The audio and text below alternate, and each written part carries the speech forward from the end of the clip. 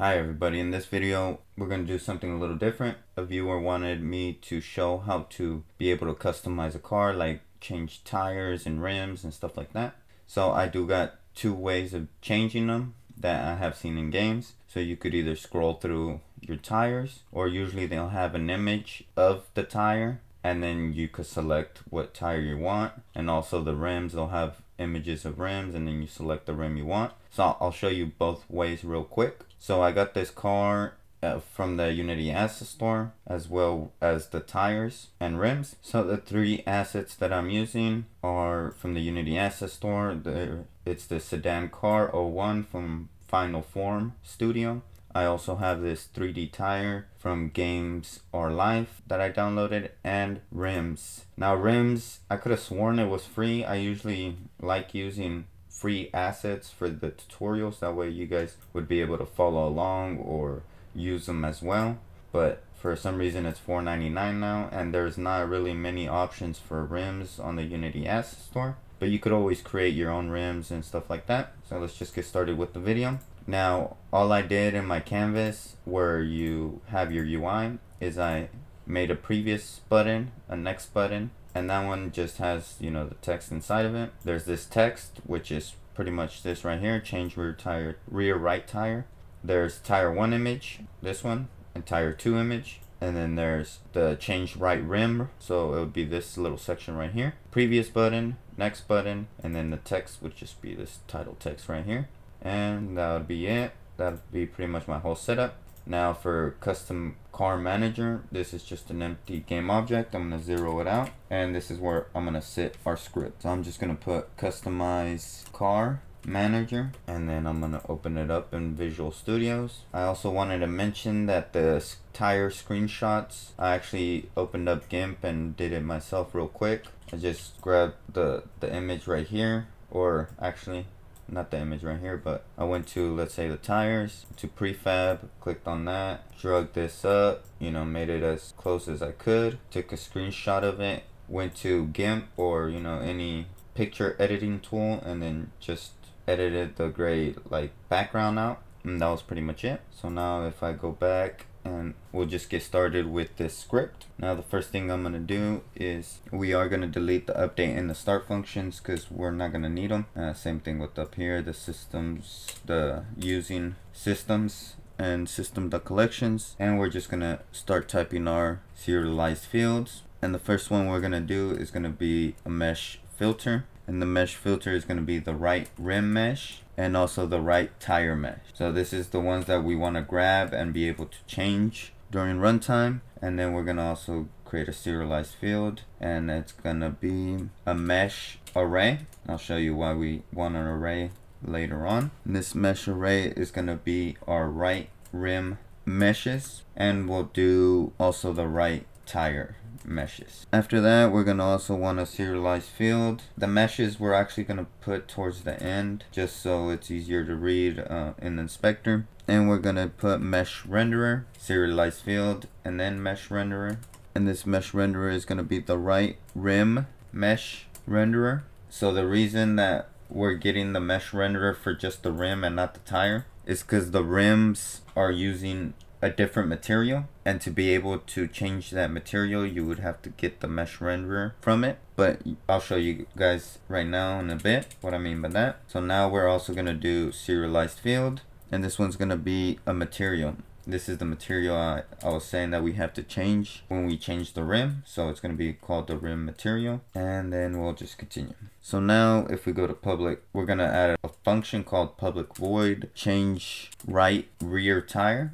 And this is what we're going to use for the images. So these image buttons right here, this is how we'll be able to change them. So the first thing we're going to do is in this parentheses, we're going to add a mesh, and we're going to name it whatever we want. I'm going to just name it mesh to change. So this is the mesh we're going to use when we change. And then we're going to put right tire mesh dot mesh equals mesh to change, and that's it. So now we could test this out real quick. We'll just go back and we'll go to our tire buttons, which should be tire 1 and tire 2. So if we go to button, we're going to drag in our script. So wherever our script is sitting on, which it's currently sitting on this custom car manager. Now we're going to grab our buttons. Let's just go to one button at a time. Well, actually we'll go both, and we'll go to custom car manager because that's where that's the script we want to use, and it's going to be change right rear tire. So now we get to select the tires we want. So this one would be the one that I have right now, so that would be tire 2 image. Now for tire 1 image, it's already set. It would be small tire. So if we go, it would be this small tire mesh. It wouldn't be under the prefab folder or anything, it would be under the meshes. And now if we hit play, now when let's go to this tire right here.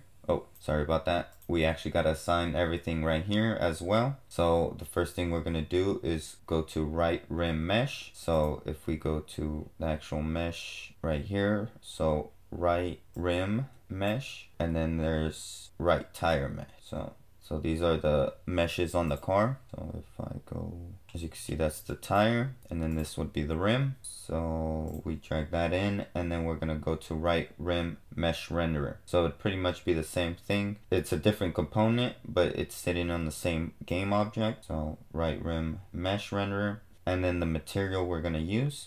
For now, we don't need that because we're not gonna use the rims. And I'll just show you real quick. We're not even going to use these arrays right now. So if I switch it, you can see the rims or the tires actually switch. So you could have a bunch of these and just add your different tires that you wanted. And this would apply with the rims as well. All you would have to do, instead of using right tire mesh, you would use right rim mesh, and probably name your function differently and stuff like that. But now we're just going to continue onto these previous and next buttons. So the first one we're going to do is going to be the next button. It's going to be public void next right rear rim. So, and we're not going to have anything in the parentheses this time. And we're just going to put right rim mesh renderer dot material is going to be equal to the rim material. Okay, so then after that we would put current rim, and then we're going to add an it up here. I forgot to add this it. It's going to be current rim mesh. So we're going to check what rim mesh we are at right now at this certain time. This is going to be 0 by default, so we're going to be on the first rim. And you could also do this for the tire. So, and then down here we'll just put current rim mesh plus, and then we'll put if current, just drop this bit, if current rim mesh is less or is greater than or equal to rim or right rim meshes dot length. So if it's greater than that, we gotta make current rim mesh equal to 0 so we don't get an error. And then we'll put right rim mesh dot mesh is gonna be equal to right rim meshes and then current rim mesh. So after that, if it's not greater than that, if it's less than that, we're just gonna put right rim mesh dot mesh equals, we're pretty much just gonna copy this line of code. So just copy it, paste it. And that should be pretty much it for the next button. Now for the previous button, so we'll kind of copy this, paste it, and we'll put previous right rear rim. We're going to do the same thing for the material, and this is going to be minus. Actually, we're going to put this minus over here. Now when there's this minus or plus, it's either just subtracting or adding the value by 1. And then over here, we're going to check if this is actually equal to 0. Since the value is going down, we want to make sure that if it is equal to 0, that we're going to set the current rim mesh equal to right rim meshes dot length -1. And I'm getting an error because, let me see, there you go, because I didn't spell it right. So if it's equal to 0, it's going to get the length of it, and it's going to -1 so we don't get an error, and it's going to make that current right rim's value equal to that. And then at the end, we're just going to do right rim meshes or mesh dot mesh equals right rim meshes current rim mesh. So then right here, we're just going to set it. We're going to get the mesh, and we're going to set it depending on what rim mesh it is. So now we'll just save that, and we'll go back. And if we go to our buttons, we'll just add it to our buttons. So where we're doing the rims, so let's go down here. Previous button, we'll add that. We'll add that as well. And we'll drag in our script wherever it's located. We're going to put previous on that one, and then go over here to our script and put next on this. Now we have to actually add our stuff right here. So for the rim, I'm gonna go to the rims folder. I'm gonna go to materials, and I'm gonna drag this rim in. So that's the material, these are the textures. And then we're gonna go to right rim meshes. So these are all the ones that we're gonna want. So we're gonna go to actually models. We're gonna grab all these rims right here. And I think it's these that we want, because they're flipped around, so it depends on which ones you need. I'm just gonna drag those in, hit play. Now if I change it, you can see the rims changing. If I go back, you can see it going back, and you could just do that as many times as you want. Now if you did see that I did not include this rim, so let's include it real quick. So it should be this one. Oh, not that one. Should be this one, and I'm gonna drag it to be the first one. Now if I hit play, we are gonna see something that you guys might not want in your game. So when I change it, you can see it changes. Now let me go back to the first rim. Now you see the first rim looks completely different than this one. It is because of the materials. So for this to work, we would have to actually change the material back to this material. So if we go over here, and we could just add an if statement. So instead of having this just like that, we could put if current rim mesh is equal to 0, then do something else, use that material we were just using. So only if it's equal to 0, use a different material, else use that material we were using. And we're just gonna put this, we're gonna call it default material, but you guys can name it whatever you guys want. I'll just copy this, paste it, name it default material. Now I'm gonna copy all of this and go over here and paste that as well. Now we just gotta add our default material, which it should be this one,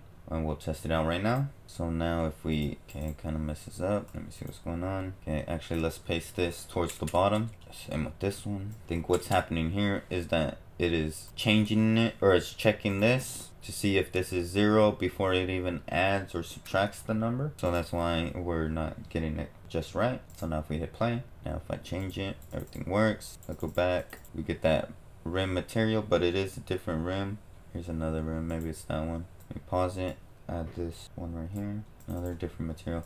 But yeah, you guys pretty much get the point. I mean, if you guys really wanted to check, just go to your rim, check the rim, and there you go. That's the actual material. That's why it's all glossy. So now I could just go back, add this, hit play, and everything should work accordingly. But yeah, this should be the end of the video. If you guys have any questions about this video or about anything at all, just let me know in the comments below. I hope this video was helpful. I hope it was useful, and if you guys learned something, I would appreciate if you guys hit that like button. If you guys enjoyed this video, also hit that like button, hit that subscribe button, so you guys continue to see more videos like this. I am making a GTA like series, taking me a while, but it's just all these videos that are being asked. It's just gonna take a little bit, but they will come. I am also going to be making some kind of motorcycle mobile game as well. But yeah, that's about it. Thank you guys once again.